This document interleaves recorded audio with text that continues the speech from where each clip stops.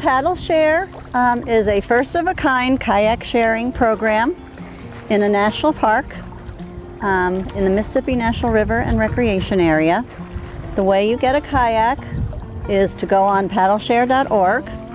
You pay with a credit card, sign a waiver, and once you've done that, you will get an email or a text with a code that opens all of your equipment at the Paddle Share station in Hidden Falls.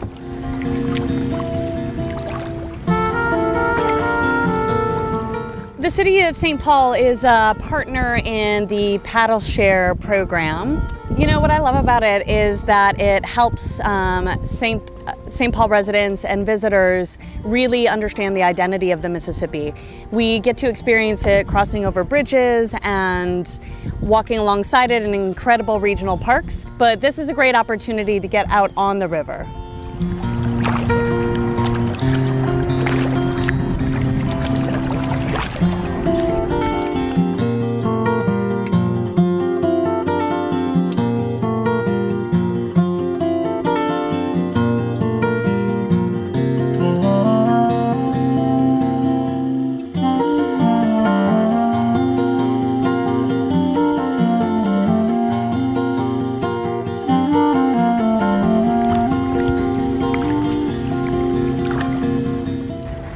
The Mississippi National River and Recreation Area is an urban national park. It was designated by Congress in 1988.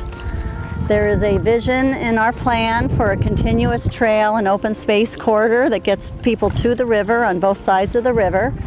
And I think this Paddle Share program is another example of how we are setting the pace for new kinds of recreational opportunities on a river.